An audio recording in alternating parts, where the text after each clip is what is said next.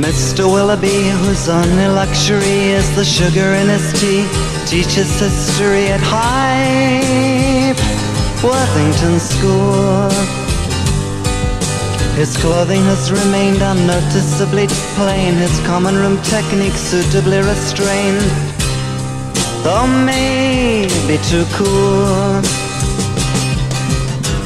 Work done in the summery sun, see the cricket ball fly intensely, like a strange demented bird towards the sun. Considering its flight, he pauses for a while. Ah, but Mr. Willoughby, we've never seen you smile. Tell me how come?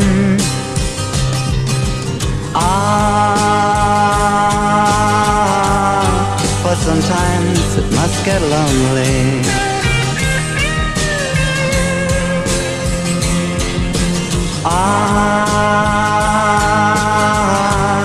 But it's life and life only.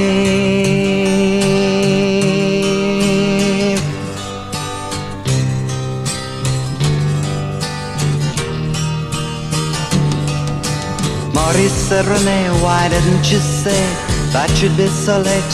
The supper that I made is ruined the game. Is there anything you'd like? No, nothing, he replied, standing by the stairs, not looking in her eyes, so stupidly male. All dark and lying in bed, you've been with her again, she blurts out, then turning on her side, begins to cry.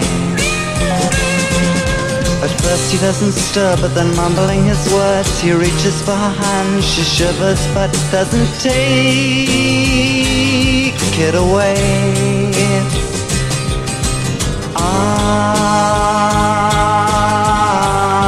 But sometimes it does get lonely.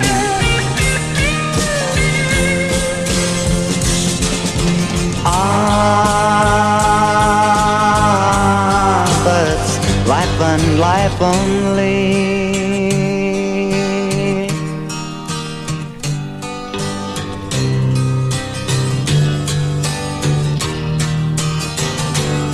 Oh, Smithy Smithers bell, clock from Clockenwell, on the beach at Bournemouth, thinks he very well may be next year in France. Inspired for a while, he decides to risk a smile at Mr. Willoughby, who passes, polishing his glances, studiously averting his glance.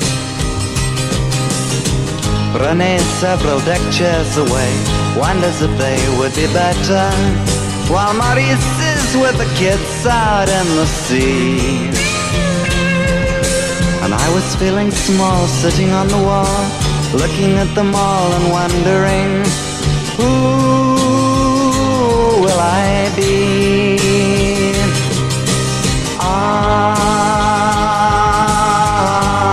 But sometimes it does get lonely.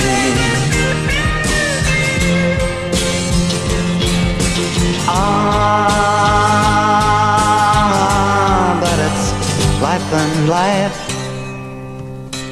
only.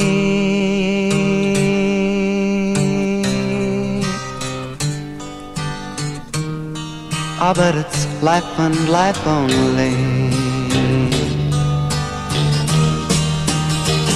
But it's life and life only.